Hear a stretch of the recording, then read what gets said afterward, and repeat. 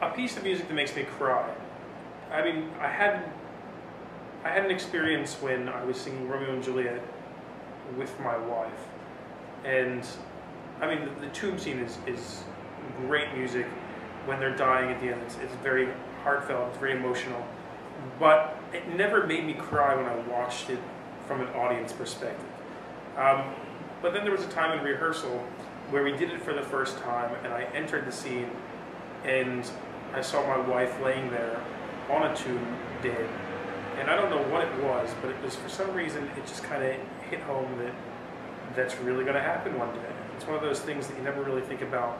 You know, you never really think about life and death until something really just puts it in perspective. And I just remember seeing her laying on the tomb, thinking that's gonna happen. And that kind of just got to me.